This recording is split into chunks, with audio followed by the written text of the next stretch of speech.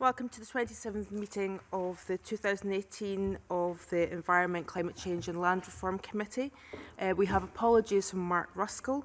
And before we move on to the first item on the agenda, I'd like to remind everyone present to switch off their mobile phones as they may affect the broadcasting system. So the first item on the agenda is for the committee to consider whether they take items 3, 4 and 5 in private. Are we all agreed? Agreed. And the second item on our agenda this morning is to take evidence on the Land Reform Scotland Act 2016, Register of Persons Holding a Controlling Interest in Land Scotland Regulations 2021. We have been joined by Jennifer Henderson, who is the Keeper of the Registers of Scotland. Good morning. Thank you for having me. Right, I'm going to move on to a question from John Scott. Good morning. Thank you for coming to give us evidence today.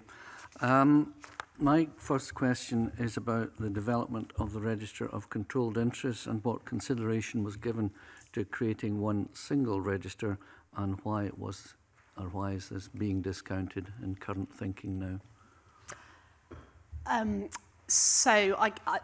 Obviously I think if there was an option to have it as a single register, it would be about adding that information into the land register.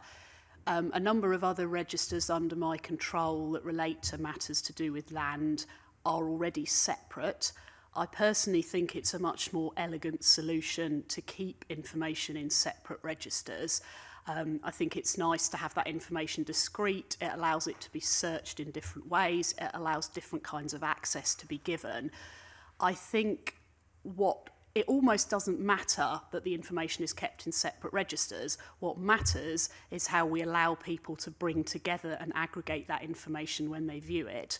And I think our proposal going forward for introducing this register is that our ScotList system will, for example, allow someone to look at a piece of land and then look through and see, is there a controlling interest registered for that land? And it will be seamless to the person looking. They won't know that that information about the controlling interest is actually held in, it's effectively a separate database.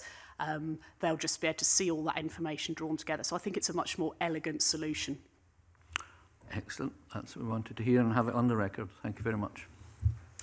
I'd like to ask you some questions around the accessibility of the information. Quite a few of our evidence session last week mentioned about the importance of it being user-friendly. How are you going to ensure that the register is user-friendly? So I guess there's a couple of things to say about that. So one of the things we always do at Registers of Scotland when we're creating a new register and a new interface to that register is we do a lot of user testing. So we work with users, example users who will be wanting to access that information and think about all the possible ways they might want to look at that information and make sure that's designed into the window that you would view the data from. Clearly, general accessibility things, making sure that people with disabilities and things like that are able to access the information. And then I think the other thing is going to be about thinking through what kind of searches might people want to do on the information. So obviously, people will want to potentially look at a piece of land and track through and understand who are the controlling interests for that land. You might want to look at an individual and say, does an individual have a number of controlling interests in a number of pieces of land? You might want to look at a recorded person and look at who all their associates are. So I think we'll think about all the possible ways in which someone might want to interrogate the information and make sure that's designed into the system right from the beginning and that we structure the data that sits underneath that in a way that can support all those kind of queries. Are you going to be providing any guidance for potential users as part of that? Oh, absolutely. With everything we do, we think about how we guide people through how to search effectively, what to do if they can't find the information they're looking for, and so on. So we would absolutely provide guidance to make sure that people can use the system effectively and find what they're looking for. Otherwise, it's not worth having if people can't find what they need when they're searching. Exactly. I mean, I think there was some concern that it has to be user-friendly for the ordinary person, and we don't want a situation where only lawyers can navigate these registers. I couldn't agree with you more. One of the things that's perhaps worth saying is I think our ScotList system has been mentioned a few times. At the moment, we do have a public offering for ScotList, but we're going through, it is quite limited in scope, but right now we're going through a lot of user testing to really get the public more engaged in using ScotList, thinking about what kind of information the public would want to access, how they would want to understand the information that's being presented to them.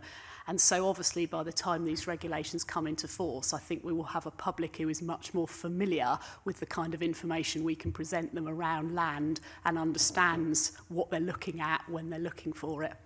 Obviously, transparency of ownership and controlling interest is really important to a lot of people. How are you going to balance the sort of public interest for accessible information with a workable and transparent system? So I think it's important that the regulations define, and they do at the moment, as in the draft, what will be published. And I think that's really important for the people who will be being asked and required to submit information to the register to understand what of that information is going to be made publicly available and what information might be being collected to allow us to perhaps do some sort of aggregate sort of data but isn't going to be public. But I think it's for the regulations to define where that boundary is between what is made viewable and what is not. And I don't think that's a matter in which I would have an opinion. I will publish what I've been asked to publish when it's defined in the end set of the regulations. So who makes the decision on what is published and what is not? Well, I think that's for the regulations as Parliament will decide on them to actually decide what should be published and made public in the register. Okay, I know a number of my colleagues have got some questions around that, so I won't delve into that too much. Now, John Scott, you have some more questions? I do, thank you very much. And I just want to take you to the language about being used in the register. The Law Society have raised concerns in written and oral evidence over the use of language, including direct the activities of another, controlled, and also significant influence. And they said, I think last week, that the language was nebulous in concept and hard to demonstrate, although they found it difficult to perhaps find a better way of putting it.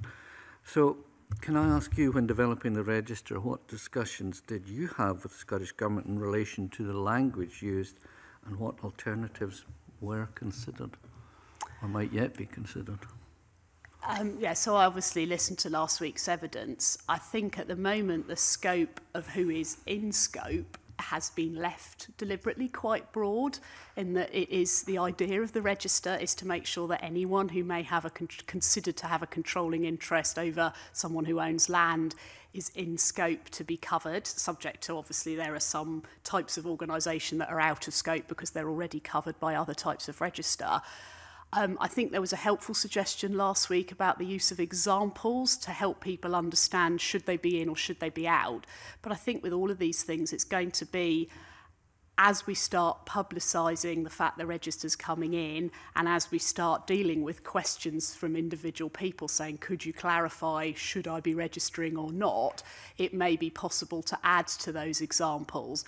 And I think there was also a helpful suggestion last week about if someone has inadvertently not registered when they should have, if it's brought to my attention that someone should have submitted a registration, I can alert them to the fact that we would consider them to be in scope and then advise them of the process to register, so people aren't caught out and inadvertently criminalised by having just not quite understood which side of the line they are. But I think it's one of these things where until we start testing this potentially grey areas, and it may be an area where, if necessary, we would invite the Land Tribunal to rule on should a certain category of individual be in scope if it becomes apparent that we're getting a lot of questions where people aren't clear from the definition of the terminology.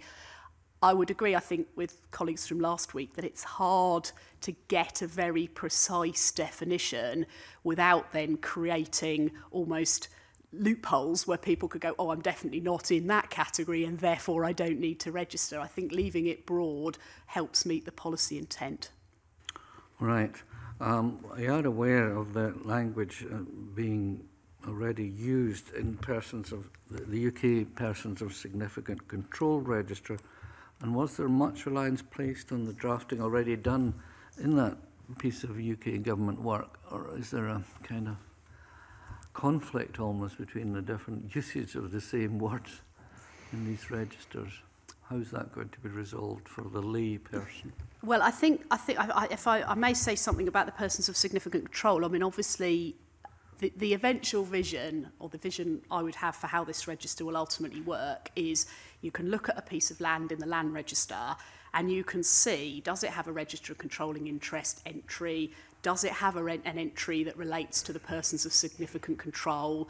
If the UK brings forward legislation around registration of overseas entities, does it have an entry for that? And that's all presented seamlessly.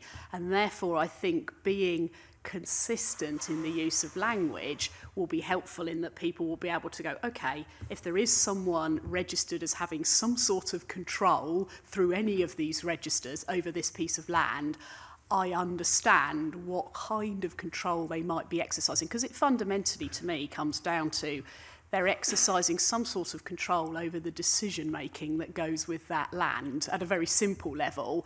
And I think for the layperson who's perhaps wanting to understand, I'm interested in talking to the person who is controlling the decisions about that land, that's what we want to help guide them to find the person they need to have that conversation with. Certainly, I would agree with you that a consistency of use of language in the two regulations must be at least something to be aimed for, I would have thought.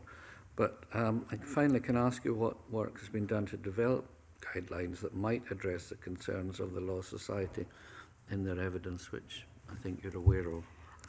As yet, nothing, but obviously after this round of evidence, I think we'll be working closely again with colleagues in Scottish Government on the Land Reform Policy Unit to say, is there need to change any of the language? I understood from last week's evidence that John Sinclair of the Law Society was going to provide some more written thoughts on this, so we'll look at what else he is able to say about this and see if there is anything we can do to be more precise but without narrowing the scope and therefore potentially undermining the policy intent. Right, thank you. Well, dear Beamish. I think, Convener, that Finlay Carson's going to start the section and then I'll continue. Morning. Part 2 sets out what the register should contain and how people can add and remove, but also how people can search. But one of the topics that kept coming up was about the protection and security around that process. And given the sort of information that the register will hold, it's essential that there's robust security. Can I ask you, how do you intend to balance the security of individuals' information, including personal data, but also with the ability for individuals and communities to search and identify the person with the control and interest? So the regulations as drafted at the moment obviously set out the ability for someone to put in a security exemption if they feel that the inclusion of their personal data in the register would put them at, in particular, threat of violence. From having obviously looked at last week's evidence session, there was quite a bit of discussion, I think, about would there be other reasons when someone might wish to have their information excluded. The regulations at the moment don't make provision for that, and I don't think it's for me to say, should they. I will publish the data I've been asked to publish as per the regulations, and at the moment the only reason why I wouldn't publish someone's data would be if they'd submitted a valid security exemption which I'd accepted as having the necessary evidence to say, yes, I do believe that person is at threat of violence. And then obviously, as written into the regulations, it makes provision for me to mark that there is a security exemption for that property, but then provide no further information as to, well, who's the person and what are their personal details. So I think if there was to be an appetite for providing other categories of people to request an exemption from having their information published, that would need to be added into the regulations and be clear what sort of exemptions could apply and what the process would be for providing evidence to me to make the case for that. Can you tell us what recorded person's name and address will actually mean in practice? And I'm taking from what you're saying that it doesn't mean that all information held by the register will need to be on the face of the register. Is that right? So my understanding of one of the things that this register is intended to do is to enable someone who is interested in finding the person who is the controlling interest behind a property to get in touch with that person. And for me, that clearly means there has to be some sort of contact details. Now, an address is clearly a way of contacting someone. Whether or not it's a residential address or some sort of service address, I don't really have an opinion on. I think what we're trying to give to the public who might want to get in contact with people is the ability to contact that person by looking up on the register and going through. So I think as long as there is provision in the regulations for contact details of some form to be published, then that meets the policy intent. I wouldn't have a view whether it's residential or service. I think the persons of significant control, people use a service address when they have one, but I guess for some people on it, they don't have a service address, so they may well be providing their residential address. And good morning. Morning. Could I ask you about commercial confidentiality and whether you, as the Register, see this as a valid reason for not publishing some information? The Law Society of Scotland and the Scottish Property Federation, as you'll know, last week expressed some concerns, but there was also detected, from my perspective, a sense that perhaps there couldn't be a justification for this. So if there is, could you kindly explain to us, from your perspective, why there might be? At the moment, as the regulations are written, I don't think there is an inclusion of a justification for commercial confidentiality. It's very clear that the exemption is about being at threat of violence. I thought it was an interesting point that the Law Society and Scottish Property Federation made about the fact that could you potentially compromise some sort of commercial deal by, I think the example given was, if somebody is perhaps selling their company and they've entered into some sort of arrangement with the party they're selling it to, does that party become an associate if that organisation owns land, and would they therefore have to register that, and would that be giving away commercial confidential information? But I think those examples would be very few and far between, and perhaps there needs to be clarity that actually until that commercial transaction has gone through, that organisation that might be buying the company isn't considered an associate and therefore wouldn't have to register, and therefore you wouldn't be giving away any commercial secrets. I think there are potentially other ways of dealing with that sensitivity without creating a commercial confidentiality exemption. Does that help? Yes, I think that clarifies it, especially the point you've made about at the point of sale. Yeah, I think if that's clear in the regulations, then people could stop worrying about that aspect. Yeah, right, thank you. And just to go back very briefly to the issue, the very important issue of the protection of those who would need anonymity for at risk of violence, abuse, threat of violence or abuse or intimidation. Could you say a little bit more about that, please, just from your perspective, because it is obviously a very important issue. Absolutely. So what will happen, in my understanding from the way the regulations is written, is at the point at which somebody, the recorded person, who's the person who in the land register owns the land, at the point at which they're submitting their associates, they would, if any of those associates needed to have a security exemption submitted along with their name, they would provide that security exemption with the necessary evidence, and there's quite a comprehensive set of evidence set out. And I would consider the evidence to say, do I think that what I've been provided with does meet what's set out in the regulations, and therefore that named individual and their details, their residential address, their service address, whatever it is, shouldn't be included as an associate. And if I judged that what's set out in the regulations had been met, then I would be marking on the register that there was a privacy exemption or a security exemption in place, so that there'd be no further details. It would just be a note to say, I've considered some information and I've decided to accept a privacy exemption. There's obviously provision in the regulations for, well, what happens if I reject it? What happens if I decide that actually the evidence I've been provided doesn't meet the expectations, and there's an appeal process. And I think one of the things that we need to firm up on as the regulations get completely finalised is would I hold off if I've rejected it, do I wait until the appeal process has run its course and I'm absolutely sure that it's okay to put that person's information on the register?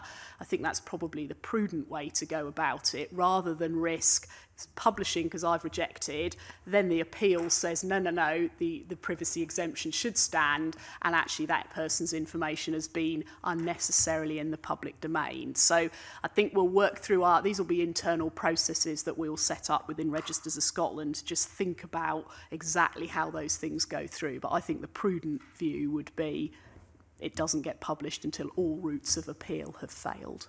Right, that's helpful, thank you. And just, will there be an annual reporting system on the number and nature of security declarations made, and what form would that take, and what information might be included? I know it's early days on this, but it would be helpful to just flesh us out as far as you can. Yeah, so my view is absolutely part of being transparent is I should be declaring how many privacy exemptions, security exemptions have I received, how many have I accepted, how many have I rejected on an annual basis, and what sort of reasons.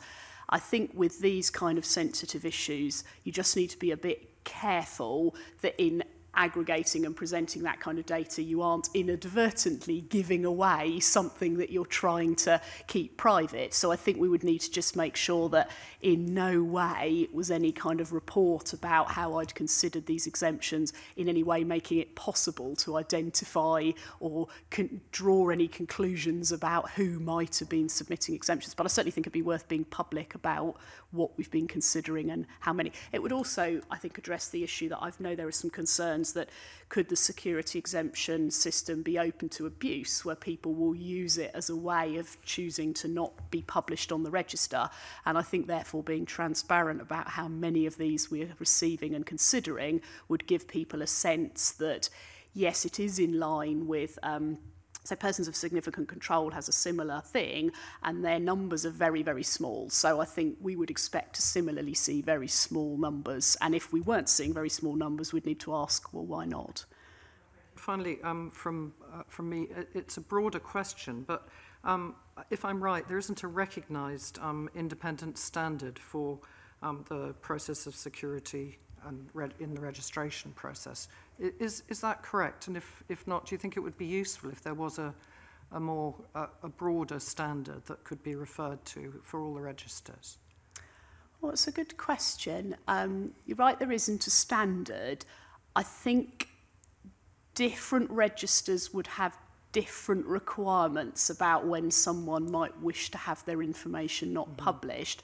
And I think it's probably therefore, my opinion would be, it's probably therefore helpful to be specific for each register about under what circumstances can someone ask for their information to not be included, and provide a set of guidance about how that process would work, rather than try and create something that would fit every set of circumstances for all the different registers.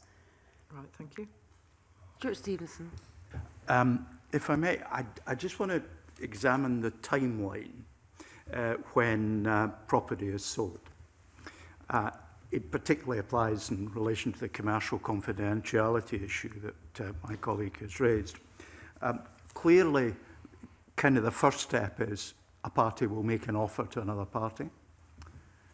That will be accepted, almost invariably conditionally, and there will be a tango between the two parties until you get to a final position that the offer is agreed and accepted. But ownership, of course, is not yet transferred at that point. Indeed, making a payment, taking possession, and then finally, perhaps 6 months later, it being registered in the register. At what point in that sequence does the controlling interest, in your view, spring into action? Because I think I can make an argument for almost every step in the way being the answer. That's a very good question. I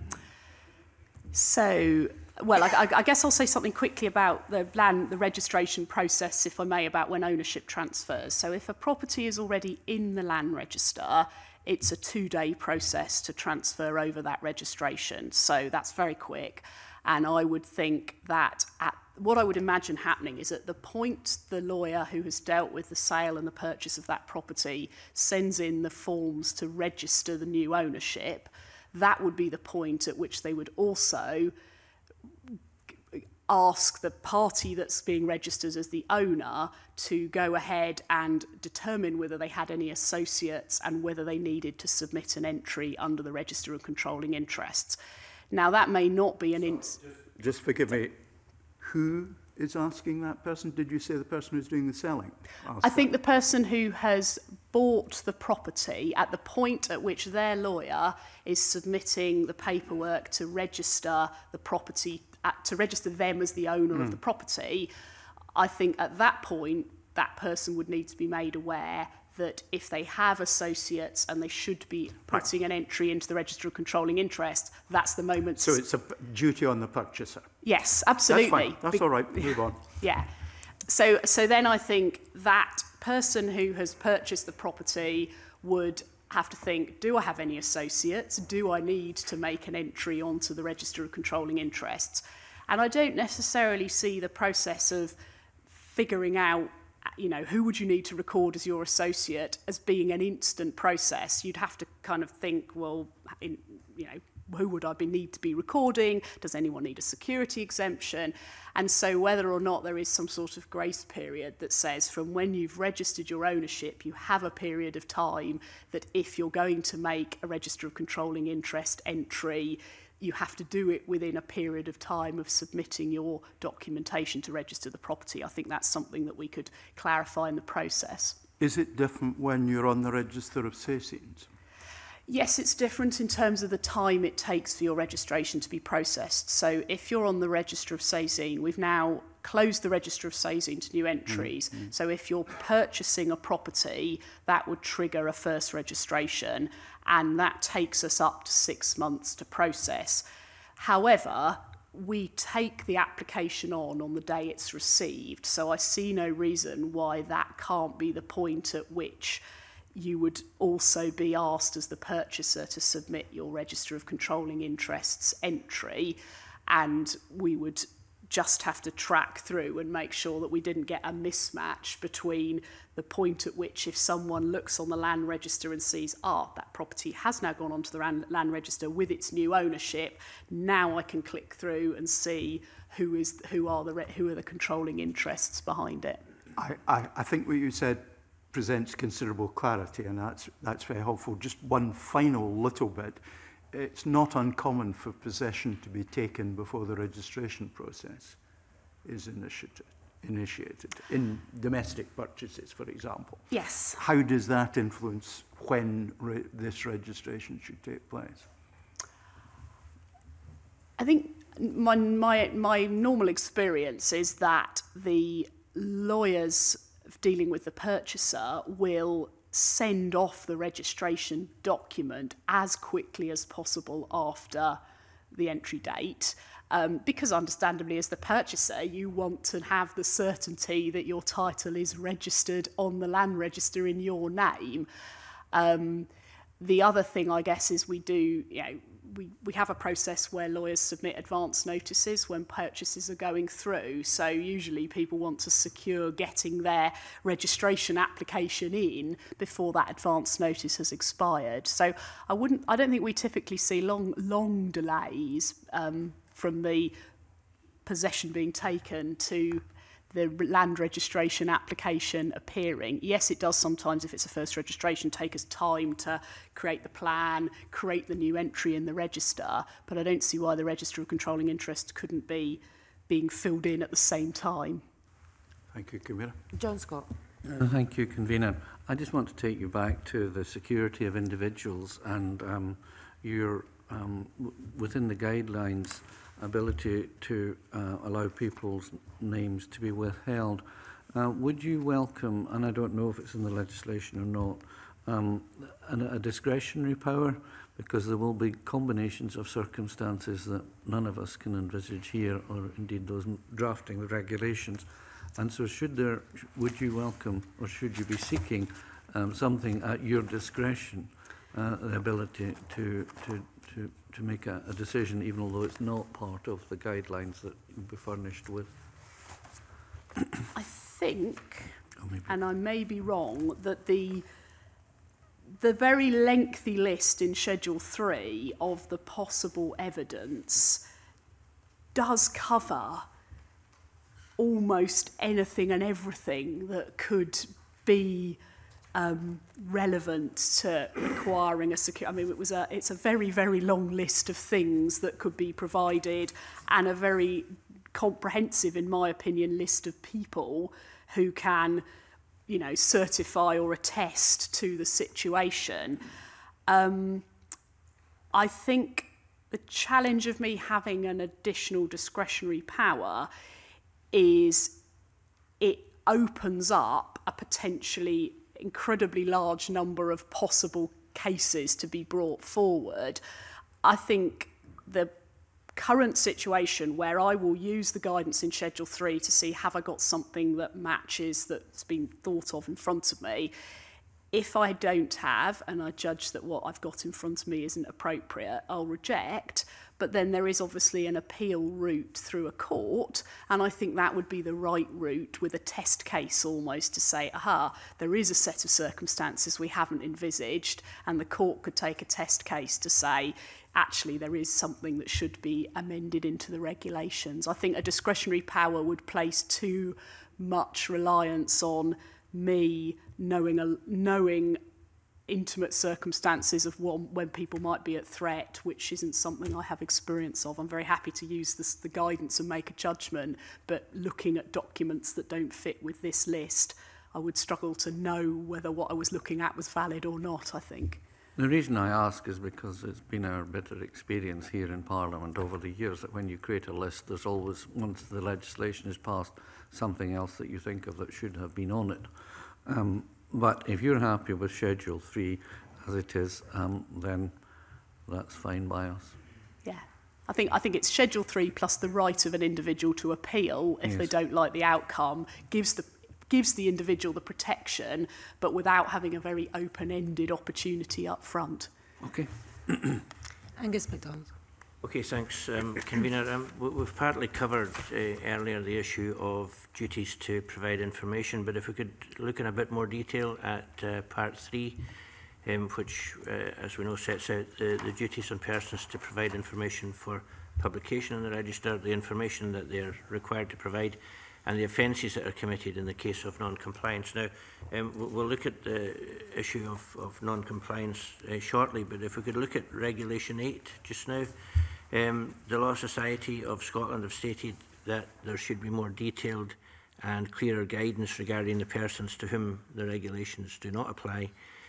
And the Law Society also states that there appears to be, and I quote, there appears to be no differentiation between, for example, a local sports club and a large commercial organisation, or between small family partnerships and major pension fund trusts. And the Scottish Property Federation also questions the benefit of including investors or beneficiaries on the register. So you've already partly covered this, however, maybe you could expand on who will be caught by the regulations and who will be exempt. Is it correct that the regulations apply to all those with a controlling interest, for example, small family partnerships as well as major pension funds? And how can the guidance help clarify these concerns? So my personal view is it is right in terms of achieving the policy intent that it does capture everything from a small sports club to a large pension fund, because one of the things that people would wish to do with the information that will be on the register is get in touch with the person who is the controlling interest. And I think that makes no difference whether that is a sports club who owns a piece of land or a pension fund who's investing through a company in a piece of land. So I think it's important that all controlling interests for all pieces of land that are appropriately recorded in the register. I think the onus will be on making sure that the process for people submitting the information to the register is very straightforward, easy to access, not an onerous task, so that if you're a small organisation, it doesn't add a big overhead to comply. And then I think there's also an issue around how we make sure that in the run-up to the register going live, there's a very significant amount of publicity so that those small organisations who perhaps aren't as in tune with everything that's changing in terms of the legislation are well aware that this is something they need to do and they know what they need to do to comply. And then I think there was in my opinion, a helpful suggestion from last week around if someone has failed to comply through ignorance of the rules, that actually they get a chance to put that right before they are deemed to have committed a criminal offence. And so I think a combination of all of those things will make sure that we capture everyone who needs to be captured. We give people the opportunity to correct things if they've misunderstood whether they're in scope. But actually, we fundamentally capture everybody who needs to be recorded so that the citizen out there who wants to get in touch with someone about a piece of land can find the right person to get in touch with. Okay, that's great, thanks. Something's just occurred to me when you were speaking there. In a situation that Angus has just described, where it's my community group or an individual, with not much experience of dealing with the register, there'll be the opportunity for them to maybe speak to somebody to get guidance if they have got it wrong. Oh, absolutely. So, at Registers of Scotland, we have a customer services function, and that is their day job, is answering questions from people who are in some way trying to deal with our registers. We have a lot of online guidance as well, but we do have real people at the end of a phone that someone could speak to if they were struggling to understand what they needed to do, and we'd be able to offer that guidance. But, I will feel that the best outcome would be that by the time the register goes live, we have done such a good job with Scottish Government colleagues of making sure that everybody understands what they need to do, why they need to do it, how to do it, that actually the number of people who need to phone my customer services and ask for advice is very small. And do you think the capacity of the Registers of Scotland, this is a huge piece of work here, that you've got the capacity right now, or are you going to be expanding that capacity to deal with the new register? So the timing of this and when these regulations come in is a good thing for Registers of Scotland, because obviously at the moment we're working very hard on the completion of the land register, and we continue to do that up till 2024. But we are putting a lot of effort in over the next couple of years around bringing in digital ways of working, rolling out our ScotList system. So there's going to be a real rump of effort from Registers of Scotland staff, and I think we will have people with spare capacity at exactly the time we need it to build and implement this register and make sure it's up and running. And we have plenty of experience over the last few years of taking on and creating new registers, and we've always managed to fit that into our work programme. So, I've not got any concerns about the capacity for us to support this in the timescale it's due to come in. Thank you. Stuart Stevenson had that. Okay. No. I'll move on to Alec Rowley. Thank you. Good morning. You'll be aware that Community Land Scotland have raised some concerns about data validation and verification, and they say the envisaged validation process in the draft regulation appears relatively weak. Can I ask, therefore, where does the legal responsibility for ensuring that the register is up to date and contains the correct information lie? Is it up to the person registering, or is it up to the keeper to validate?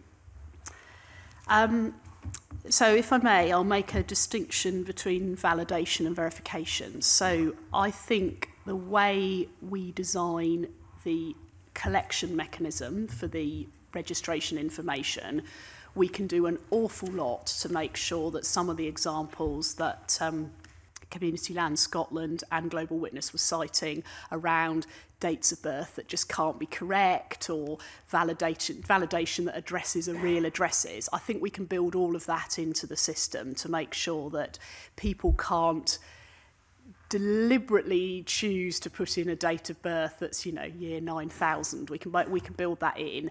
What we can't do is if someone chooses to just deliberately put in a false address, but that is a real address, but it's not their address, we would have no way of knowing that that's what's happened. And that is what I would that would be a verification task. I think at the moment the regulations are very clear that the legal responsibility for the provision of accurate information to the register rests with the recorded person, and they are the person who would face the criminal sanction if they haven't done that and they've done it, you know, they've not done it deliberately. I think it would be a very difficult thing for me as the keeper to do, to take on a really significant verification responsibility of in some way needing to, when someone has submitted the information to me, check that that information is true, because I have no investigatory powers, I have no ability to kind of go and look behind the submission, and I think it would move very significantly away from what the regulations currently require, which is that actually it's the onus is on the person to provide that information accurately.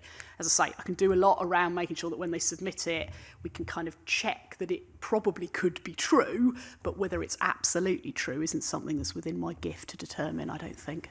And could I ask if someone raises specific concerns with you about information contained within the register, are you able at that point to investigate?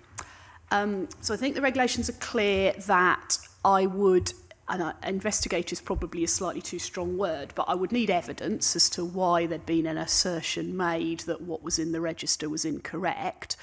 I think the only route open to me would be to go back to the recorded person and say, I don't know, let's say somebody writes to me and says, this recorded person should have also recorded another person as their associate.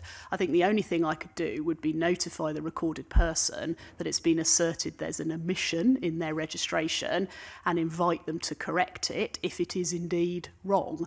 And if they choose not to correct it, then I think I have to take it that I've given that person, the recorded person, the opportunity for them to exercise their legal duty of providing me with accurate information. And if they haven't done it, it's because actually what's been reported to me is in fact not correct and there isn't anything wrong with the register.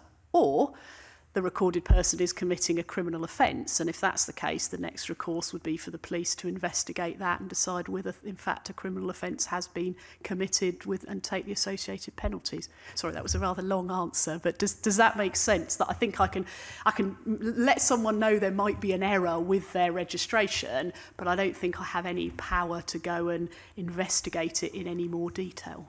And the person who was then complaining about that, it would be their duty to take that matter to the police? I believe so. I believe if they really felt that somebody was committing a criminal offence by not recording some information on the register, I think it would absolutely be their duty to make an allegation that a criminal offence has been committed. Okay. Richard Lyle, do you have some questions on this theme? Basically, I was thinking on the case of someone who votes, they can ask for their name, their address to be withheld.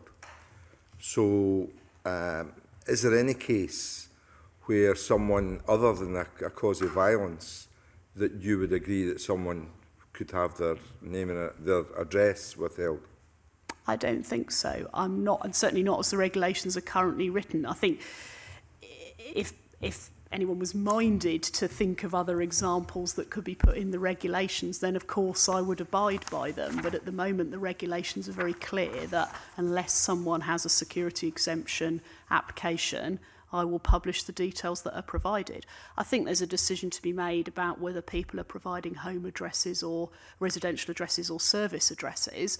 And if people are concerned about, I think the example was given last week of, you know, do you want the person who coming and knocking on your front door to have a conversation about possibly buying the land that you're a controlling interest in? But I think that could be appropriately overcome by the use of a service address if people feel that that's something they want to avoid. It still means the member of the public can make contact with them. Yeah, that was the point that I pressed the Law Society about, and basically they said that for privacy reasons we do not consider it appropriate for a recorded person to be required to give their home address, but they should be able to contact them through someone should be able to go to the person's lawyer, or, you know, it could be a business address, it could be a lawyer's address. What do you prefer? Do you prefer a home address, a business address, an email? What would you prefer?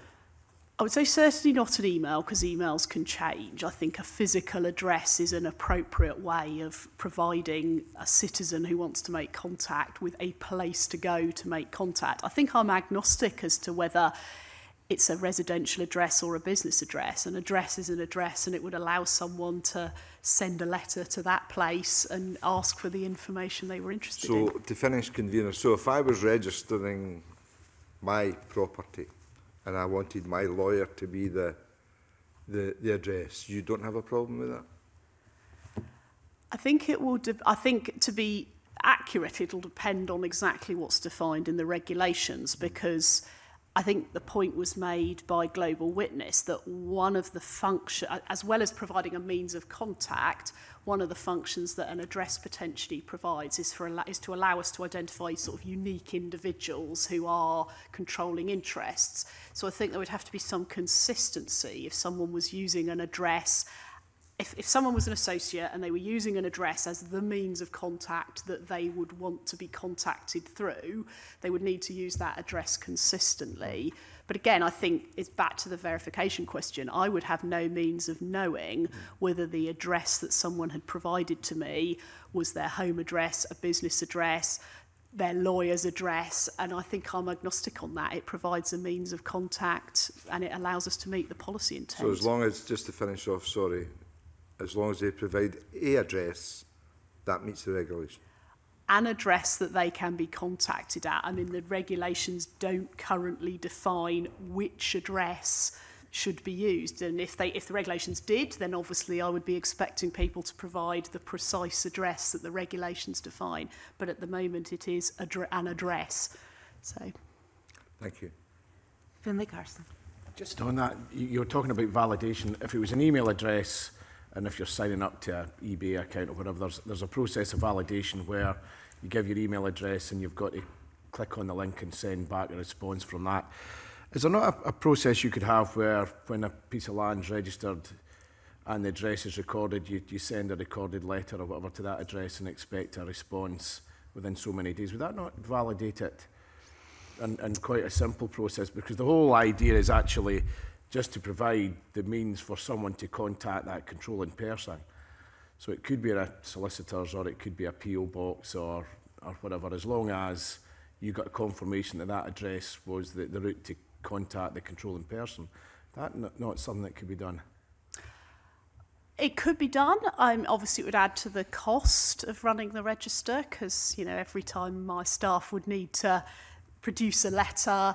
And then I guess there's a question of, well, what if I get no response? Then what do I do? And so on. So I think if there was to be a desire to provide some level of responsibility on me to validate, we would need to be clearer in the regulations about how far I am expected to go with that and what action I would take if I got no reply back. So, you know, because it doesn't tell me anything. If I don't get a reply back, is it just that they're on holiday for a month? Or is it that actually the address that's been provided is not a valid, you know, not the address that they can be contacted at? So I think we'd need to think carefully. It's probably a question I'd like to take away and think harder about what would really be involved in that before saying it's something. Theoretically, it's absolutely possible. Practically, I'd need to think about what it would mean to do it. I just wanted to correct Finlay, if I may politely do so. It is very easy to obtain an email address without providing any identification or confirmation whatsoever. And indeed, the email address I use as my parliamentary one would be one such. Thank you. Just to follow up briefly on the issue that Finlay Carson was just raising. I have a bit of a concern, and perhaps you can help me with it, that a factor's address or a lawyer's address is something that is secondary to that person. And there is, I believe, quite rightly, if I understand it correctly, the right of a professional not to be sort of prosecuted. You know, if it's not actually them that should be being prosecuted, but they might therefore withhold information if the person doesn't want them to give the other address. But why can't it just be an address where that person can be contacted. That's my concern. Why should it have to be their lawyer? Or it seems like it's another layer of lack of transparency. And I think the answer is it doesn't. I mean, the regulations as defined say... Yeah. Sorry if I've misunderstood it. So, yeah, I mean, the regulations as defined say it's an address of a registered office, or where it does not have such an office, an address at which it may be contacted, which is very broad. So I think the regulations as currently written allow for people to provide a suitable address that they can be contacted at, and haven't been more prescriptive about what kind of address. And I think some people, I guess, following the regulations, may choose to say to their lawyer, could I provide your address as my contact address, or a registered office? I mean, it's clear in the regulations that if they have a registered office, that's the address they should be using. But I think going back to the point about the fact that the breadth of organisations captured by these regulations, there'll be lots of organisations that don't have such a thing as a registered office, and their associates will want to think, okay, what is the best address to contact me at, particularly if I'm not willing or wish to provide my home address. Thank you. And finally, John Scott. Thank you. And can I take you now to regulations 18 to 20? And in oral evidence, there was a difference of opinion over whether the proposed offences and defences set out in regulations 18 to 20 were appropriate. Regulation 18 essentially proposes, in the worst case scenario, a fine up to £5,000, as you will know. Now, Community Land Scotland would strengthen their proposals relating to those offences, and so too would Global Witness. And in the evidence that we heard, as I'm sure you're aware, the Law Society of Scotland and also the Scottish Property Federation didn't share that view. The Law Society particularly thinks that there will be many innocent and inadvertent breaches, and certainly in the first instance. And also the Scottish Property Federation have concerns about the transitional period being different from the 6-month transitional period being different from the ones of the Registration of Overseas Entities Bill, which is 18 months. So can I ask you, how will the process of identifying and reporting non-compliance function? I think you may have already answered that, but if you, how will you become aware of some breach in the first instance?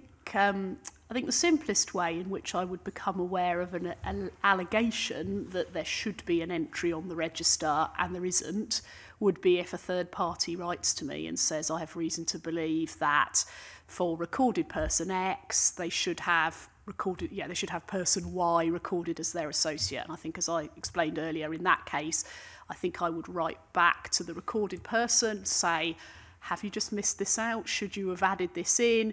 And if so, please make the necessary correction. If this is not in fact correct, sorry to have bothered you, as you were.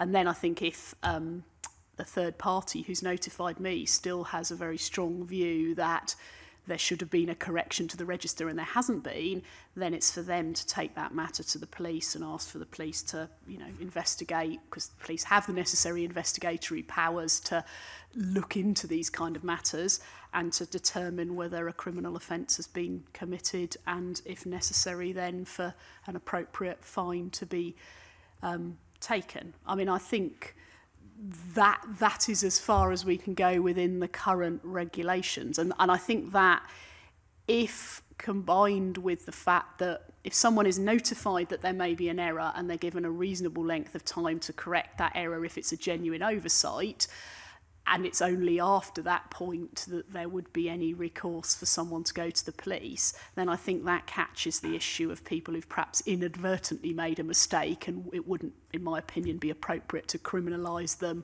from day one. But equally, it allows the fact that if someone is committing a criminal offence, it will get picked up and taken forward by the police. Thank you. And how could the regulations be proportionately applied to accommodate concerns relating to innocent and inadvertent failure to comply? I mean, do you feel you've answered that sufficiently I think giving people the opportunity within a reasonable time frame to correct their entry on the register if when alerted to the fact they've made an omission, they go, my goodness me, yes, I have. Let me get straight online and sort that out. But if after a period of time has elapsed, they've chosen to not make a correction, what I would hope, I suppose, is that if I write to someone and say, it's been asserted you should have had person Y recorded as your associate, correct it if it's wrong. I think for most people, if they think I'm wrong, they might write back to me and say, no, you're completely mistaken. Person Y is not an associate of me.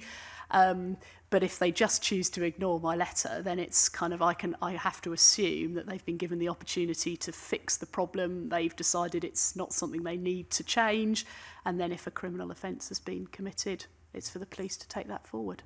Okay. Have you a view on how repeat or consistent non-compliance should be dealt with? People are repeat offenders. So I think it will be interesting to determine how we would know that someone's a repeat offender, because I might get lots of letters saying recorded person X should have, Y, Z, A and B as their associates, and I could write to them every time and they could say, no, I'm sorry, you're mistaken. Those people are not my associates. I don't need to update my entry. In that case, I don't think they're a repeat offender. I don't know what the position would be if someone was found to have committed a criminal offence in relation to this, what we would, whether the next time that they were recording information, we would have some extra process for trying to understand whether it had been made correct or whether we would notify the police. I haven't really thought through kind of if we knew someone what had been found guilty once of deliberately withholding the information, whether we would have any way of looking more closely at any other entries they make. I mean, not at the moment as the regulations are written, because as I've said, I don't have investigatory powers, but we'd have to think, what could we do to spot check perhaps information if we know someone's previously committed offence? I don't know. I mean, there are those who adhere to the view that £5,000 as a fine and as a maximum penalty is not enough. Community Land Scotland and I think Global Witness are of that view. Would you care to comment on that? I don't think it's something I have an opinion on, other than to say my understanding is that is the maximum fine that's allowed within the overarching legislation, and therefore if it was minded for the regulations to include a larger fine, then I think other legislation would need to change to accommodate that. And should there be a period, if it's £5,000 is the maximum fine for non-compliance for someone who might regard that amount as being worth hiding their identity, should it be for that £5,000 be to cover a period of a year, a month, a day?